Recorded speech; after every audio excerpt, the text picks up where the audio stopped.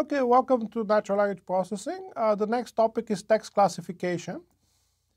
So what is text classification? We want to assign documents to predefined categories. For example, based on topics such as, let's say, science and technology versus music, based on languages, based on different users. So we're given a set of classes, capital C, and we're given a document X, and we have to determine which class in C it belongs to. There are many different ways to do classification. The first important distinction between them is whether you want to do hierarchical versus flat classification. So in hierarchical classification, you have a more general topic, for example, let's say business. Then within business, you have some additional subcategories, for example, finance and management and so on. In flat classification, you just have one set of categories that is not hierarchical. You can also distinguish between overlapping and non-overlapping classification. So in overlapping classification, which is also known as soft classification, each document can be classified in multiple classes. So for example, a document about the business of sports may be classified under both business and sports. Whereas in non-overlapping classification, you have to make a hard decision and classify each document in exactly one class. So there are many different techniques for classifications. One is to use manual classification using a set of rules. So you can have, for example, a list of all the countries in the world, all the states in the United States. And then if a document contains a mention of those countries or states, you can classify them under geography, for example. So here's an example. You can have a rule that says if you have the word Columbia and the word university, you classify under education because Columbia University is a university. But if you have Columbia and South Carolina, you want to classify this document under geography because Columbia is the capital of South Carolina. So here's some of the popular techniques for classification. They fall into two general categories. One is the so-called generative models, which include k-nearest neighbors and naive Bayes. And another one is discriminative, which includes SVMs or support vector machines and regression. So in generative classification, you have to model the joint probability of X and Y, where X is the document and Y is the class. And then you use Bayesian prediction to compute the probability of the class given the document. In discriminative classification, you have to model the probability of Y given X directly without using the joint probability. So for document classification and also for clustering, which is one of the topics that we'll cover later on, the documents are represented exactly the same way as for document retrieval. So typically use the vector-based representation, have words, like cat and dog. And each of those corresponds to a single dimension in the vector space. And you can also use as dimensions things like document length and author name and other metadata features in addition to the words themselves. So each document is represented as a vector in an n-dimensional space, and the idea is that similar documents are going to appear nearby in the vector space. So you have to use distance measures such as the ones used for document retrieval, such as cosine similarity, the Jacquard coefficient, and so on. So let's look at naive Bayesian classification. Naive Bayesian classification, you have a very simple idea. We have looked at this example before under text summarization, so you can skip this slide if you remember it. Here I'm going to describe it in a slightly different way that is directly relevant to document classification. So what is the setup? We're given a document D, and we want to find out what is the probability that this document belongs to a certain class C, given that it includes features F1 to Fk.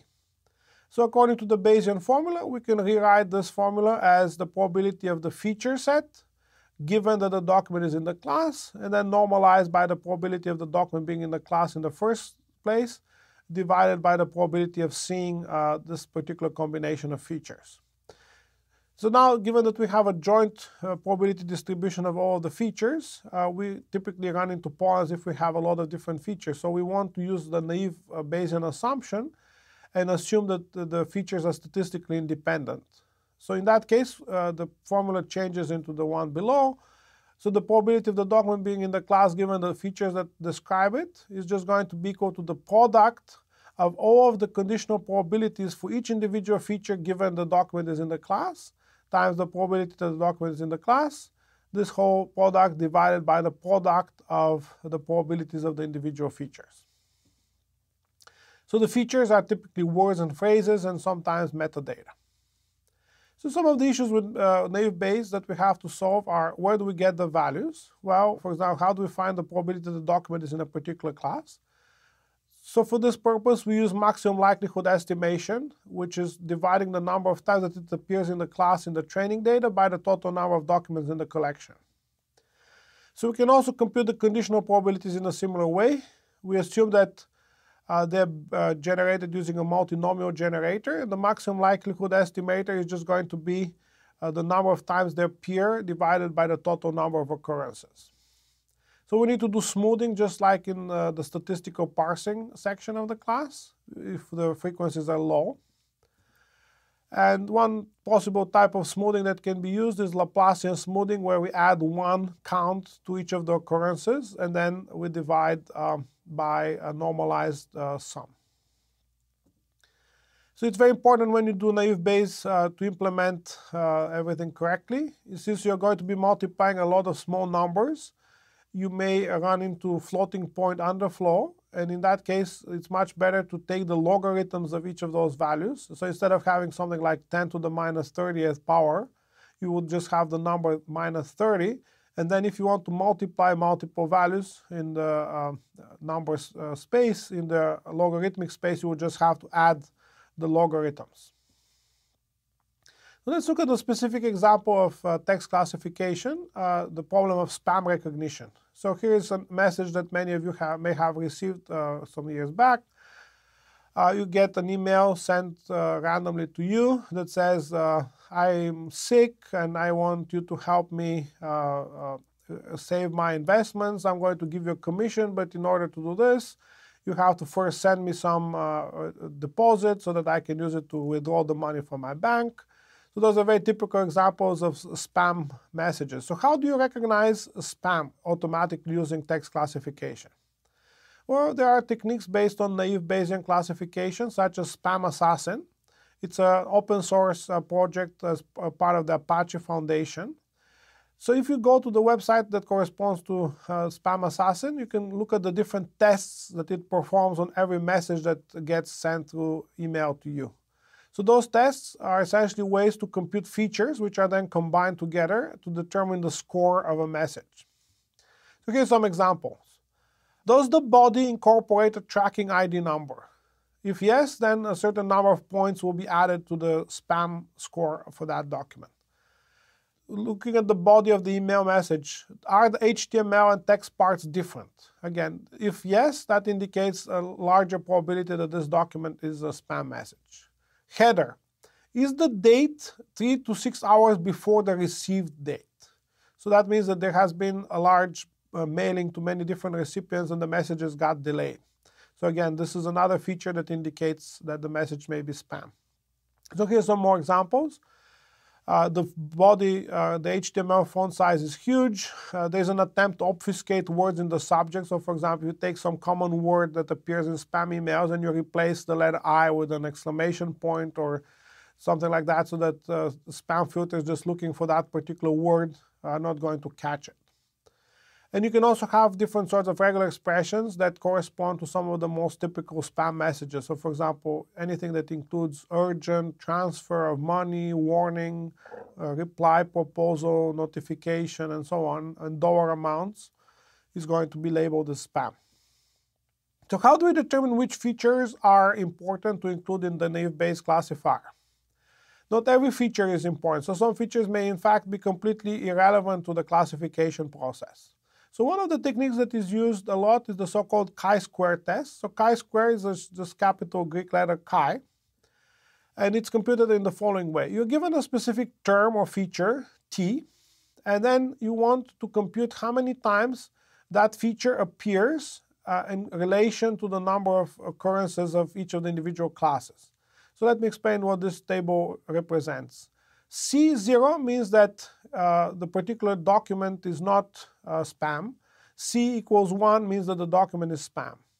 I sub t equals 0 means that that particular term or feature is not present in the document, and I t equals 1 means that that particular feature is present in the document. So we have, again, 4 cells in this contingency table. So we can check whether the feature and the class are independent. If the probability of, for example, getting the class equals 0 and the feature equals 0 is equal to the probability of one times the probability of the other, that means that the two are independent. The more different the two are, the more likely it is that that feature is informative about that particular class. And if the probability of the joint probability is larger than the product of the marginal probabilities, that means that the feature is positively correlated with the class. And if it is negative, that means that the feature is negatively correlated with the class, or it's positively correlated with a negative class. So we can compute those probabilities from the contingency table. So for example, the probability that the class is 0 is just the sum of the counts for K00 and K01 normalized by n, where n is the total number of documents. The probability of class equals 1 is just the sum of the values in the second row, K10 plus K11 divided by n. The probability of t equals 0 is equal to K00 plus K10, again normalized by n, and so on. So how do we compute the chi-square value? Well, there's a very simple formula for it, which is given here. You just plug in the values of the numbers on the two diagonals, K00 and K11, and then K10 and K01. And you also plug in n, which is the sum of all the different k's. So the value that you get here is the chi-square score for the particular feature. High values of chi-square indicate lower belief in independence, which also means that that feature is important and indicative of the positive class. So typically a chi-square value of 5, 6, or 10 means that this feature is very good and should be included in the classification process. So in practice, what you want to do is to compute the chi-square value for all the words or features and to pick the top k among them. And another important criterion is, since you're computing those numbers from the training set, you can always run into a risk that those words may not even appear in the test set. So that's why it's important not just to pick the words or the features that have high chi-square values, but you also want to pick some that have relatively small yet non-zero chi-square values, but which are likely to appear in the test set.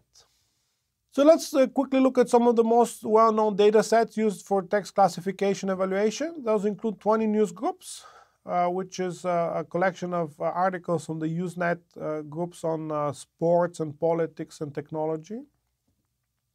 Reuters 21578, which is a collection of about 20,000 documents from Reuters collected in from different categories.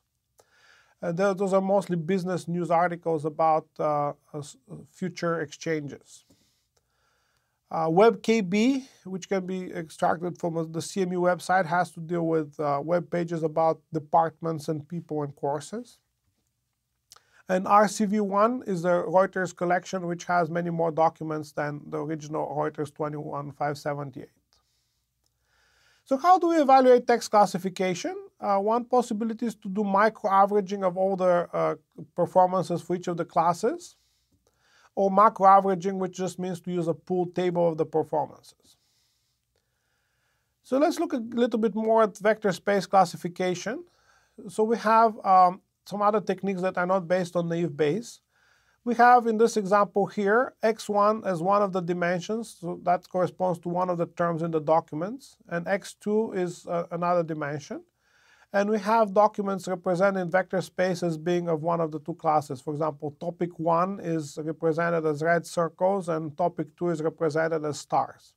So in vector space classification, we want to find some decision boundary that separates the circles from the stars. So one possibility is to just take a marker and circle the elements that belong to one of the classes and decide that this is the decision boundary. So the problem is that if you build this kind of decision boundary on the training data, it will not be working correctly on the test data because of overfitting. It will be too specific to the training data.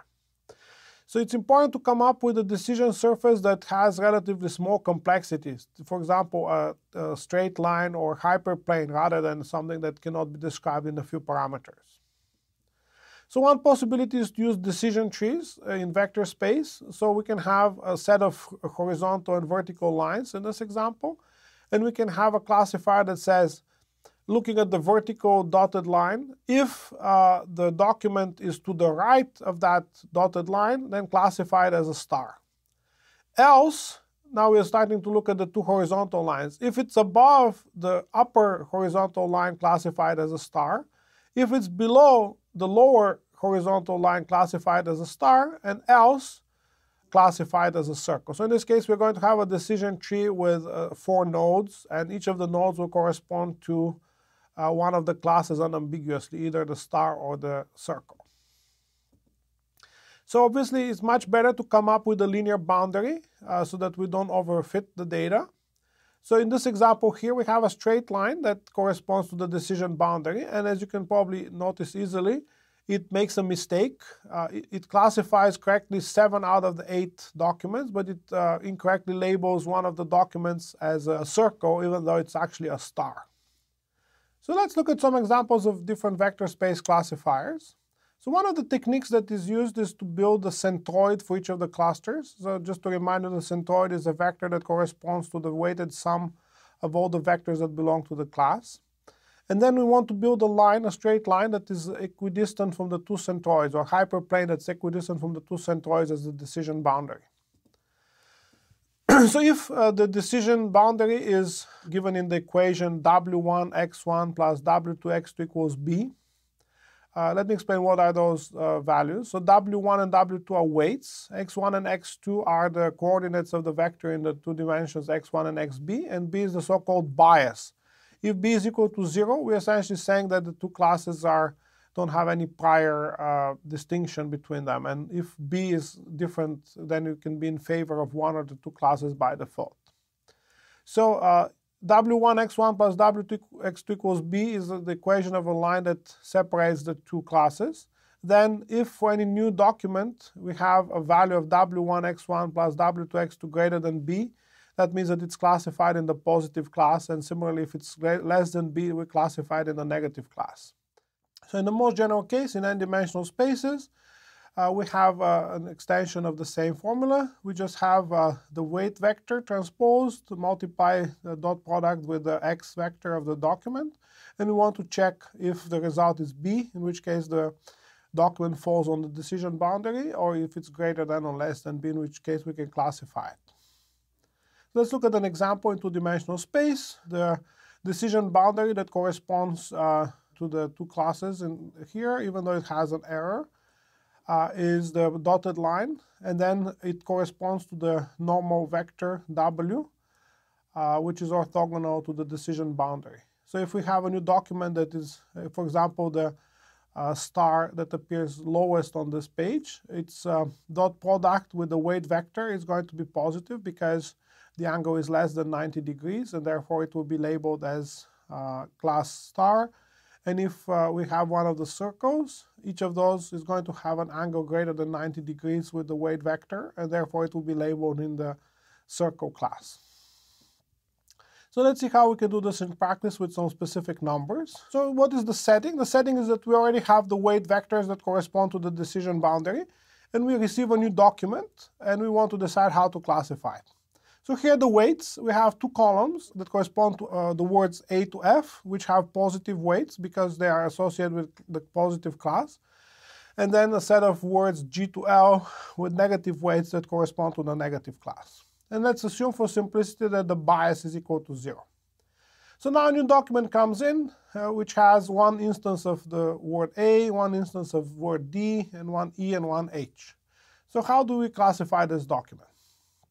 Well, we can essentially compute the dot product of this vector with the weight vector, and here's how this is done. 0.6 times 1 means that the word A appears once in the document, and its weight in the decision boundary vector is 0.6. Then we have 0.4 times 1 for D, which also appears in the left column, and then 0.4 times 1 for word E. And finally, for H, which is in the other column, we have minus 0.5 times 1. If we add all those numbers together, we get a score of 0.9, which is greater than 0, and therefore we're going to classify this document in the positive class. I mean, this should be pretty obvious by looking at the table. If instead of E, we had G, then there would be a lot more evidence in favor of the negative class, and we will therefore classify the document in the negative class. And let's look very quickly at a very important algorithm called the perceptron algorithm that is used in machine learning for classification.